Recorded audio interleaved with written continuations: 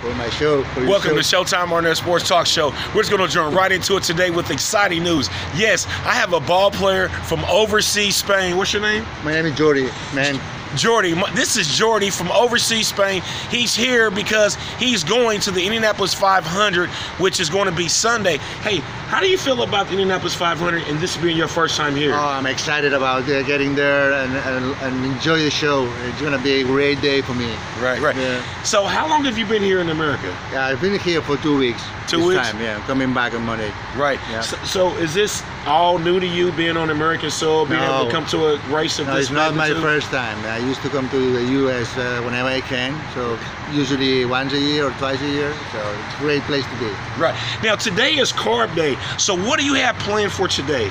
Well, I'm just meeting friends and enjoying the show there with my friends. Yeah. Right. I think it's going to be a great day for me. Right. Now you played basketball overseas in Spain. Tell me about that. How was that playing overseas in Spain? Well, it's great fun. So the level there is getting better. You know, you have good players coming from Spain playing at the NBA, like Pau Gasol and all those guys. Right. So it's the level is going better and better all the time. And Right. we beat US once at the Olympics. Right. Now, you're from Spain. Now, how many different languages do you speak? I speak 3 different languages, 4 indeed.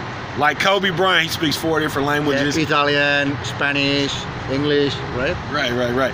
Hey, well, this is your man Showtime Arnett with Jordi, a Spain a client who is here for the Indianapolis 500. Hey, it was a pleasure having you on the show today. Have fun at the carb day, and thank you for being on my show. Thanks for having me in your show, man. Good luck. Thank you very much. This is your man Showtime Arnett saying so long and salute.